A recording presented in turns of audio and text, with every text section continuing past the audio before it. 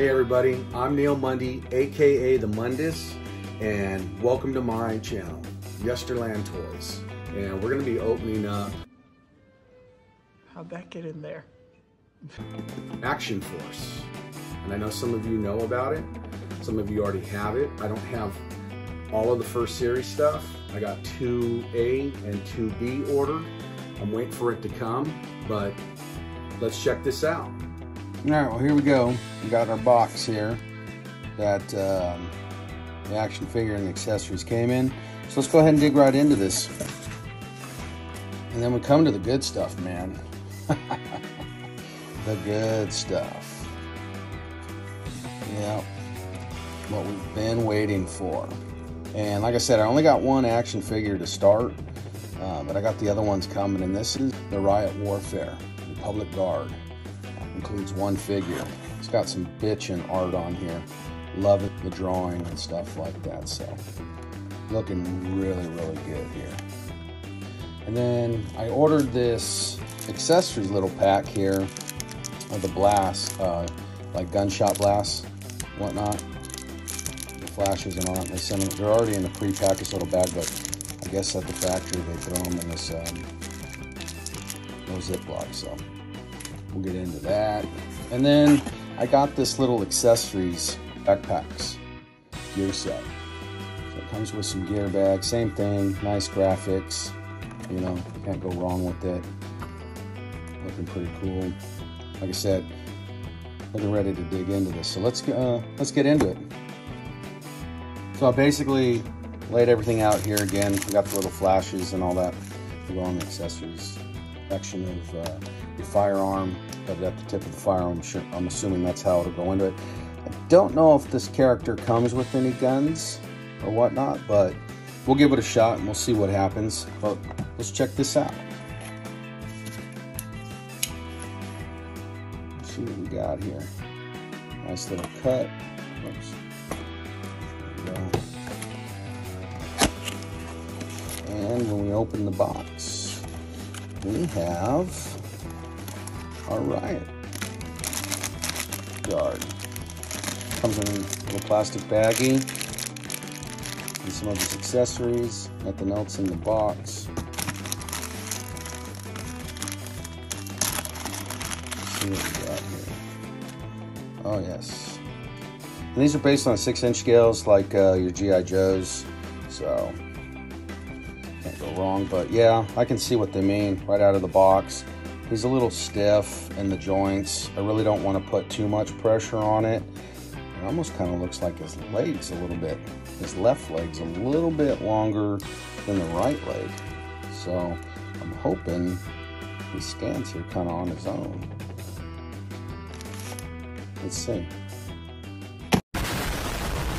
Nope. So it's going to take some adjusting here. We're going to have to see what we're going to have to do to make him stand. I don't know if it's in the joint or what's going on here.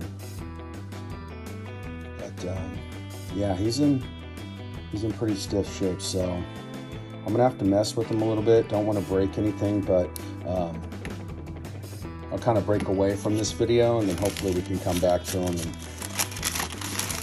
I'll have him in a better position. So, but you also get in the box, you get an extra set of hands, 2 sets of hands, it looks like, or 3 sets of hands. 1, 2, 2, 4, 6. Yeah, so you get a total of 3 extra sets of hands, and you get a nice little extra face here. So we can open those up.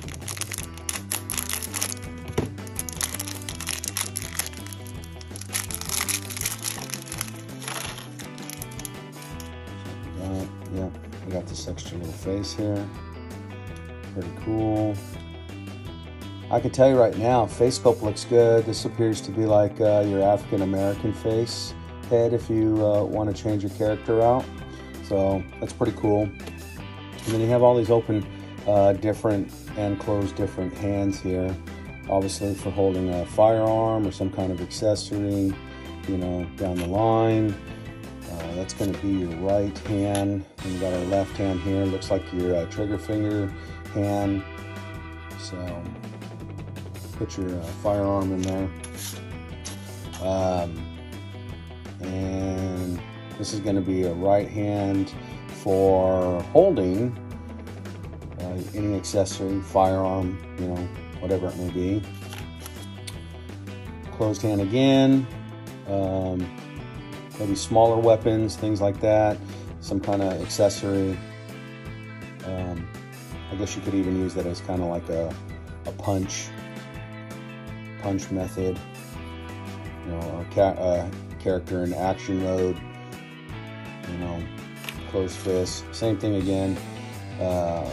Right hand holding firearm, maybe a bigger firearm like a rocket launcher or a grenade launcher, or a bigger rifle, like 50 cal or something like that, or like a SCAR, or just a bigger firearm altogether. So, and then a left holding hand, and obviously you can pose these. It looks like left-handed, right-handed mode. So can't go wrong there. And then you get this awesome little stand, and this is one thing that really sold me, right, with Valaverse and Action Force, is each character comes with a stand. And you know, a lot of lines don't do that. You know, they cut corners where they can, and sometimes cutting quarters is pretty, because it cuts down on cost and it cuts down on you know, production material and all that. But Bobby obviously steps it up. He supplies it with his figures, so I'm really sold on that. He's got his nice name in there, stamped. So 2021 Valaverse LLC, made in China. We know everything comes from China now, but you know what? For the money on this stuff, you can't go wrong. And I believe, if I'm not mistaken, let me double check. I want to say he ran roughly $21.99 for the price. And where this action figure sits, you can't go wrong, guys. You know what I mean? So like I said, I'm gonna play with him a little bit, pause and break away here, and see if I can get this guy working better. But overall, man, I'm really impressed. Like I said, I've been waiting to get my hands on these. This just takes toys in the 6-inch scale to another level, from all the articulation that Valaverse has put into the design here. You know, but I don't want to get too much into the articulation. We'll come back and we'll express on that, but without, you know, I don't want to snap him, so we'll come back to him, like I said. But let's open up the gear pack. Same thing, it comes with tape flapped cardboard entry, and looks like they come in individual packs, 3 individual little packs here. And looks like we got a standard coyote tan color that we just accessorize with.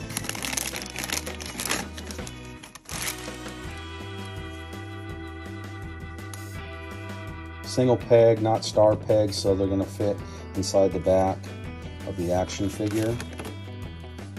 Not like your classic, like G.I. Joes and stuff from the 80s. It's more of a straight peg, not that star-looking peg.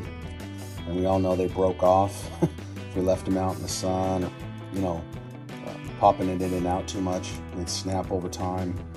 But, yeah, we got a coyote tan bag here.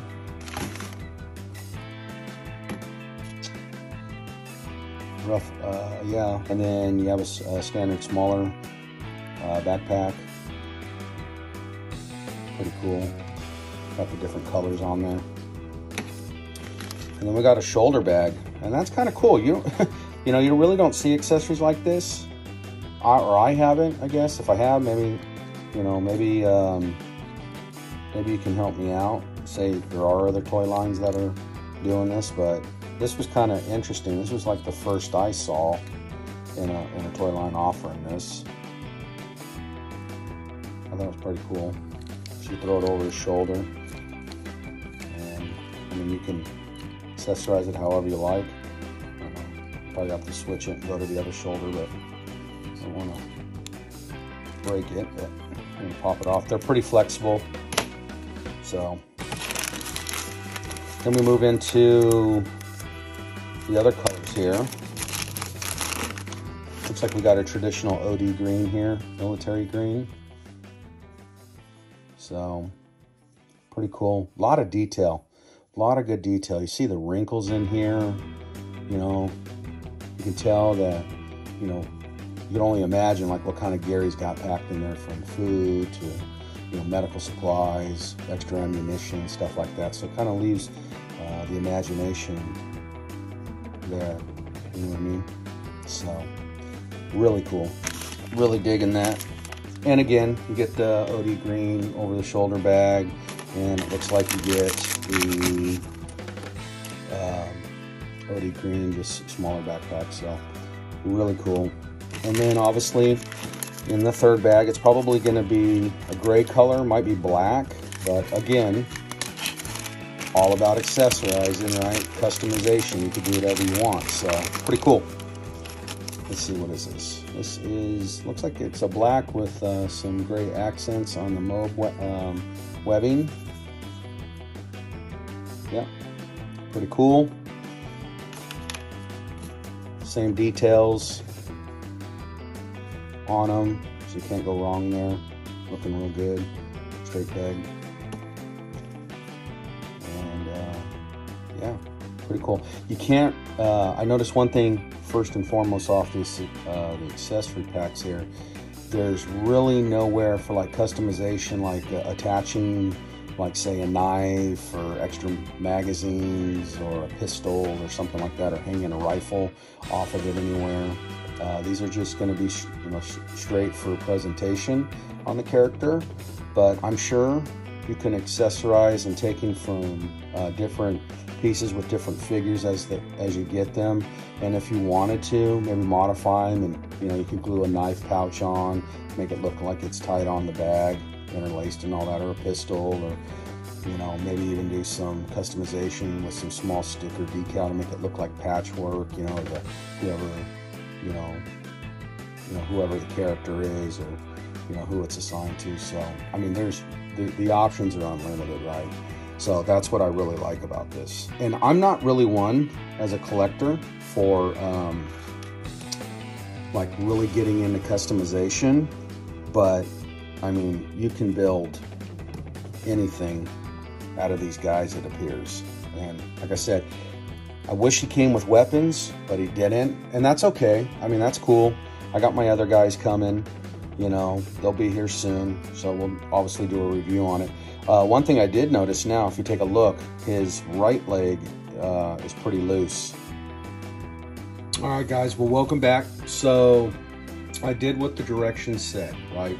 Follow the instructions. I can't stress it anymore. Follow the directions, it worked. I went with the hairdryer method. I didn't want to submerge it in water, warm water. So I don't have to deal with the drying time and all. I wanted to get quickly back to the video, but excuse me. Yeah, it worked. So yeah, this thing's pretty badass, man. So I'll get into the articulation side of it now, and you know, customizing his hands and stuff like that. So here we go. We got the figure. Now I will say he was a little stiff and a little hard trying to get on the Action Force stand there, but again, it wasn't too hard. I just kind of had to play with it, manipulate it a little bit. I guess maybe the peg hole here, maybe it was a little stiff. I didn't think about maybe hitting those and loosening those holes up, and then maybe trying to put the stand in, you know what I mean, like going in and out of it. But it can be a little tight. So that's what she said. But nothing that y'all can't figure out. But getting into it, here we go. We've got the Caucasian head, face, mask, and you know, when I was sitting there warming him up, I kind of thought for a second, I'm like, you know, what does he remind me of, right? And I know people are probably saying it too, and I'm sure probably Bobby's getting upset with probably hearing it, because you know, he's not with the former company anymore, Hasbro, where he worked on several lines, and with the G.I. Joe 6-inch line, and you know, trying to you know, I'm not going to get into that, but if you want to hear that, just go out there and research it, and you can find out Bobby's backstory on it. But we all know that Bobby came from Hasbro. So anyways, and we know what he's doing here with this line and how it's compatible with the Hasbro G.I. Joe 6-inch line. So yeah, so it's pretty cool, right? So you can pop these heads off. You can pop on the African American head if you like. Try to do it without breaking it. It's pretty tight. That's what she said. But,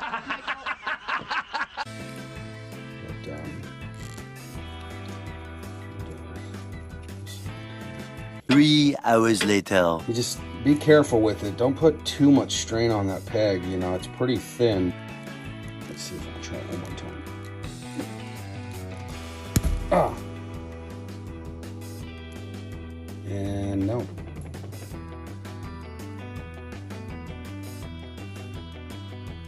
Did I break it? Yep, I broke it.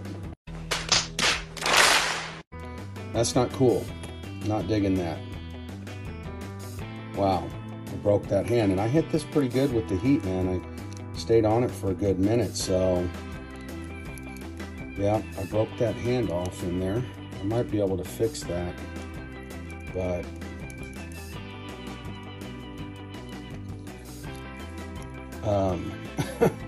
yeah,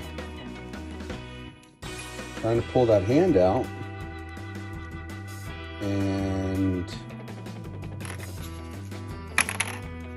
there's a hinge, like a ball hinge here, and basically pulled that out. Okay, let's try to get the camera to focus here. You can see it.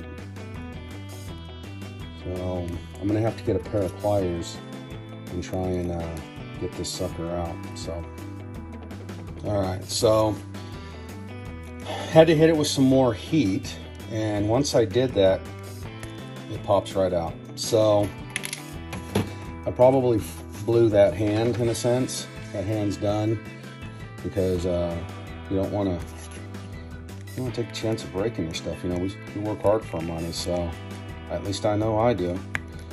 There you go. I got the hand in there. So yeah, overall, figure's pretty badass, man. You can't go wrong. All right, guys, thanks for watching my video. I really appreciate it. Remember to subscribe to my channel. Remember to turn on the notifications button if you want more video content. And remember to like my videos. Until next time, see you later.